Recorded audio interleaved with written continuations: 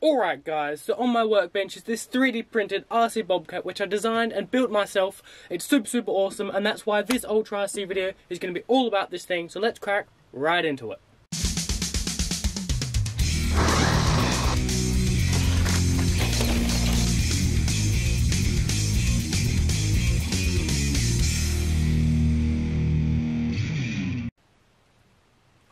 Alright guys, so ever since I first drove a real Bobcat, I thought it would be pretty cool to make a remote control version just like this. But before we take this thing out for a spin, let me just explain, because last time you saw this thing, it didn't look like a Bobcat at all.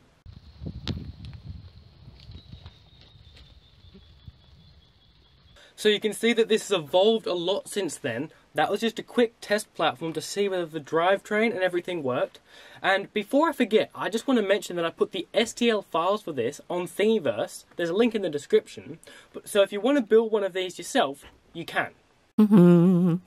Like I was saying, this thing has evolved a lot, and I've tried lots of different things like tracks.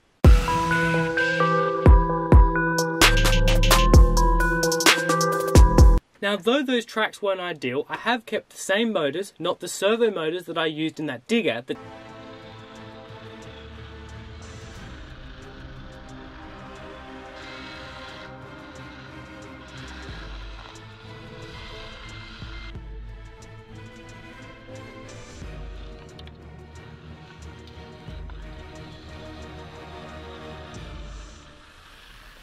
But enough of that. Let me explain what electronics I've used to make this thing run. And basically, there's the 4 12-volt motors, one for each wheel.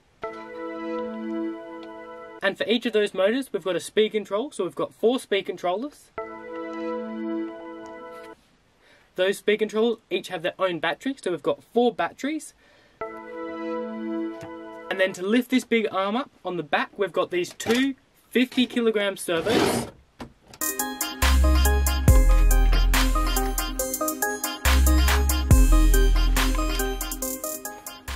They're 50 kilograms, 1 centimetre from the arm. So over the 40 centimetres it doesn't lift 50 kilos, but there is 2 of them and it has plenty of power. And then for the bucket on the front, we've got 2 25 kilogram servos. So to power those 4 big servos, I've installed a Castle Creations 10 amp BEC. That's got its own 3-cell battery, so we've got 5 batteries in here, which makes this thing very heavy at 5 kilograms. So obviously there's quite a few pieces here, and they did take a long time to print because I used a lot of infill because I didn't want it to sort of pull itself apart. And all the pieces are connected together with M3 nuts and bolts.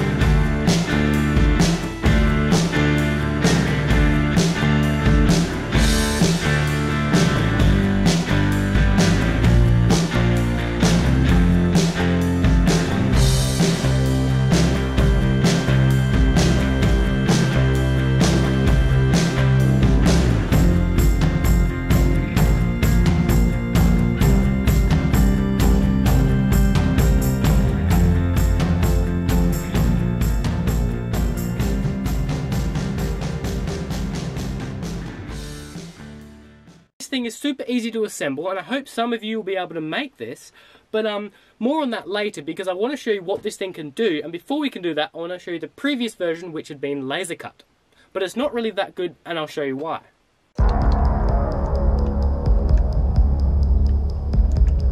Alright, so this here is the old version. You can see it's been laser cut, and it's not as good as the 3D printed version because it's not orange, obviously. But the main problem with this is these huge actuators, which just makes it look way out of proportion, and it's just sort of flimsy and not ideal. These actuators can lift a lot, but it's just not how I want it to be. And I wanted this to be accessible so that you guys could build it as well. But the thing is, most people have 3D printers, not laser cutters, and though laser cutting is a lot quicker, this was actually CNC routed, because it's marine plywood and you can't laser cut marine plywood. So it was CNC routed. A CNC router is just an automated drill bit, and because the drill bit is round, you can't get square corners. So it's not ideal, but it is a lot quicker to build. But hopefully one day I'll adapt these files so that you can put the servos in, and then this should be super awesome.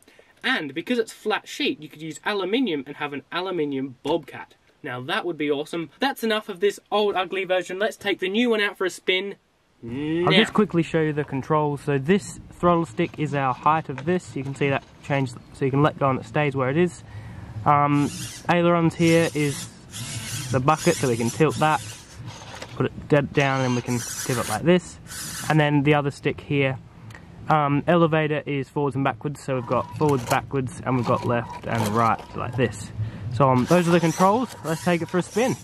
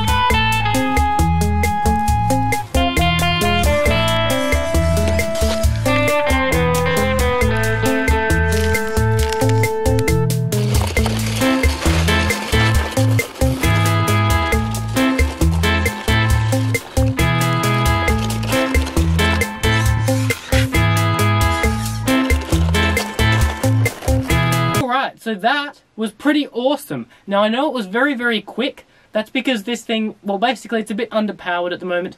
I need to put some bigger speed controllers in. The front two wheels are underpowered, so when you turn, it doesn't really turn with a load, and going backwards is very slow. But it drives forwards fine. As you saw, it could pick up some dirt. I'm very happy with how much it can lift. It can lift, you know, this thing full of gravel, not, you know, piled out, but plenty enough for an RC Bobcat. But there's going to be another video on this later, so if you want to see it actually digging properly, that stay tuned for that. But now back to the bit before about other people building this. And basically, as much as I'd love you guys to build one of these yourself, it's a lot of work. You know, the amount of printing time and the amount of electronics that you have to put into this, it adds up and it's pretty expensive. And I just feel like it costs a lot more than it's really good at digging right now. Now, I have put the files on Thingiverse, so you're welcome to download them and change them as much as you want. It's an open RC project, so you just change them as much as you need. It would be awesome if this bucket could open, because at the moment it sort of pushes stuff along like a bulldozer, and it's hard to sort of fill it up unless it's piled up in a pile that falls in, if you know what I mean. Alright guys, so if you liked that video, then you're going to like all the others that are on my channel. If you subscribe and notifications, then you won't miss all the other awesome projects back here. But if you liked the video, give it a thumbs up, and there's a comment section down below. I'd love to hear what you think about this thing, but I'll see you around later, and thanks for watching.